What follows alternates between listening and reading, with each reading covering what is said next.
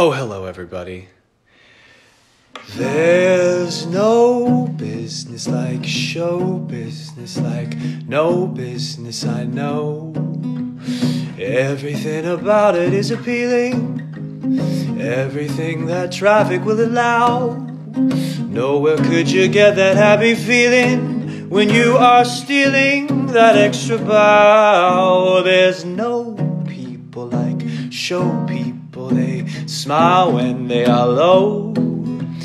Even with a turkey that you know will fold, you may be stranded out in the cold. Still you wouldn't change it for a sack of gold. Let's go on with the show. Let's go on with the show. What's up, everybody? Darren Criss here. I spontaneously decided to do this. Thank you so much, everybody, for watching Hollywood. I'm going to bring in a buddy of mine in just a few minutes, but I just wanted to have some time with you out there to say thank you for watching the show. I also wanted to say just on a personal thank you to anybody out there who follows me that has been very kind with your words of support and sentiment, even if you knew my dad or did not know my dad. Just saying and sharing stories with me has been a very nice, wonderful source of support. So thank you so much. It's a very sweet thing for all of you to do around the world. But enough about me. Let's talk about Hollywood. Again, thank you for watching the show, for taking the time. You know, it's only 7-8 episodes, so you know people have been binging it, have been talking about it. Thank you for sharing with your friends and for sharing your thoughts with us. It's been really exciting, and we've been really happy that. You guys have been as excited about watching it as we were making it. So speaking of making it, I just wanted to share some words, some stories that I wanted to clear the air about. Whether you are an intense fan of the show or me or any of the other people in the show or not, there has been pictures floating around of me with a little mustache. Which I know what you're thinking. I must ask you what the deal with that is, Darren. So for my screen test, yes, we did a little thing called a screen test, which you might be familiar with because in the show there are screen tests where we wanted to see what the look and feel of the show was. And at the very beginning, I was talking about Ryan having this sort of Errol Flynn mustache, this little thin pencil mustache, which when you have all the getup on looks awesome. It looks fucking amazing. However, this was summer, and when you're in the 1940s outfit, you're like, God, this is great. This is a great look. We got to have this for the show. It's so great for the character in the time period. But as soon as you get out of those clothes and you put yourself into regular clothes, you just look like a weirdo. Do not think I was unaware of this. I couldn't broadcast this. I had to go to an event later that night, and they took a picture of it, and I was like, oh, shit. I'm going to have to rock this in regular clothes, and people are just going to make fun of me. But ultimately, they decided that they didn't want the mustache. Here's a quick story about that before I bring my friend on. So I thought, it looked great. If you're doing a period piece, little things like that really help you get into character. And I was waiting to hear what was going on because I wanted to know whether or not I was going to have this mustache. I had to do a show in Vegas with Steve Aoki. And I was like, man, I'm going to look really ridiculous if I have this pencil mustache. And people who don't know that I'm part of the show there's going to be no context. So this was like a really big, decision to be made whether or not I was going to have this thing.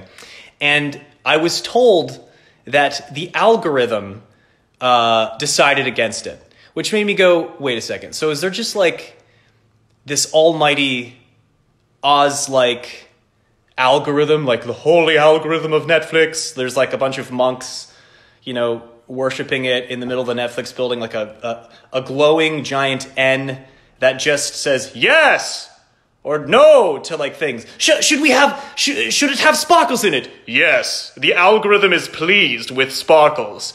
Darren Criss has a little pencil mustache. We think it looks really great for the period. Oh great mighty algorithm, shall we have it? No, the algorithm is displeased with his mustache. I don't know if that's what happened, but that's what I have to believe because a lot of data is collected and they have things where certain age gaps with certain age actors with certain mustaches, the watchability goes down. I don't know. That's a decision for you guys to make and feel free to fight amongst yourselves. But that is the explanation. And ultimately, it did not show up in the show. All this to say, saying that the algorithm said no to my mustache, they could have just said we don't like it. Maybe it was a really highfalutin way of just saying we don't like it. But I thought it looked really great, and for the people who are wondering what was going on with that, that's the deal. So I have some pictures and stuff of the day of me with the mustache and stuff that I never got to share because I didn't want to confuse people with what the show looked like. I have no idea how those pictures went out because that was from a screen test, man. Those weren't supposed to be seen by people, but if you're wondering what the deal is, that's the deal. The algorithm said no. I said yes, but what do I know? I'm not Netflix. So thank you, almighty algorithm, for making the decisions that would be to make our show a hit, which it has been, and that's thanks to you guys and the almighty algorithm. So I'm going to invite my buddy David Corenswet. I'll just give it away. He's going to join me at any second right now. But I just wanted to look at some of these things. The stash was low-key iconic. Thank you, Ayushi14. I thought it was too. When do you get a chance to rock mustaches like that? Actors get to do that because they go, oh, it's for a part. And suddenly people go, oh, no, it's cool. Because people be like, look at this creepazoid. And I go, it's for a part in a 40s thing. And they go, oh, cool, check that out. So come on, David, join me, buddy. Where are you? Here, I'm going to click on you, see if it works. If not, I'm just going to invite you. Tom Felton, holy. Does Tom Felton have the mustache as well? I'm sure he looks dope with it because he's a classy looking guy. I'm going to go live with Mr. All right, let's see if this works. In the meantime, let's see what you guys are saying. People are saying they're crying. I hope tears of joy. You know, there he is. Hey, man. How are you, dude? I'm good. Do you remember how excited I was about that mustache? Oh, yeah. We were all excited, man. We were all very excited. What I'm confused about is how the algorithm said no to the mustache, but yes to more beige. Yeah, right? They said, oh, almighty algorithm, is there enough beige here? And it said, no, more beige. More beige. The algorithm likes off yellow. Yeah, and I'm careful with how I say that because I think that's a compliment to the set designers who were actually fully aware of the abundance of beige in the 40s. I think they just really dug it then. It looks great. Well, and it's really important, you know, like the sets are so lavish, but then how do you not overshadow the actors? Because they could if they wanted to. They really could, and they're like, let's more not. beige. Yeah, more beige. The answer is Put beige. Patti LuPone in sparkly like crinoline, and then let's just devalue everything behind her as if it wasn't already, you know? Yeah. Like let's make the background less. David, what are your thoughts on your look for the show? Because, by the way, we had met before, but that was the day that I got to kind of meet you on set, and I was very excited. It was a very exciting day for me because I got to watch you do your thing in the character, in the accent, and in the outfit. Did you have any opinions of what your look should be for this show? No, I have very few opinions most of the time. I just like to roll with what's thrown at me. I mean, the easy thing was, most of it was like I got to cut my hair finally the length that I normally would keep it. It was like this long before, and I had never had it that long before, so I was ready to cut it. I ran into Michelle, the key hair stylist on the show, and before we started the show, and she handed me a photo of Marlon Brando with very short hair, and I said, "Am I going to get to cut my hair short?" And she said, "Yeah," and I was like, "Can we do it now?" And so we literally walked over to the trailer and she cut it right then. So you usually rock long hair because I see you got a little bun. This is my normal hair. This is what I No. like. So I don't, all my life, I never had long hair until The Politician and after The Politician. I just let it grow after The Politician and then nobody told me to cut it. And then, so this is when I invented this contraption, which I'm calling a brow band. It's sort of a band that goes around your brow and then it holds your hair back. I think it's a real quarantine staple for those of us who can't make it to the barbershops and who don't trust our roommates or significant others to shave our heads. I know. I've been wondering if I should go down that road. I've watched a lot of like how-to videos on haircuts. Would you do it yourself? I'm kind of, that's bold. If not for the challenge, yeah, I kind of want to say I did it, but I also don't want to say how badly I fucked it up. Matt Bomer apparently I'm reading the comments. Matt Bomer was here a second ago. Matt, if you're still here, I love you, buddy. Hello. Feel free to kick me out and bring him in, man. Matt Bomer. Oh, no. It's okay. Matt, you're not in the show. Maybe they have a second season. You know, hey, you guys out there on the internet, kind of spread the word around. We don't have control over that. There is no official second season for the show, but hey, I wouldn't mind. I think that'd be fun. Be great.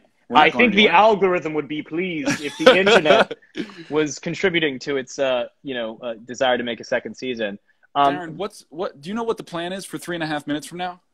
The 3.5 minutes mark is an important thing to bring up because we are going to go on sorry, Instagram gods. We're migrating over to Twitterland for some of you kids. That might sound like an old-fashioned social media service, but we're going to be watching episodes 3 and 4 of Hollywood, and we're going to be live tweeting that because as much as I'd love to live stream, we want to watch and engage and like answer questions while people are watching those 2 episodes because we had fun doing it just a few days ago.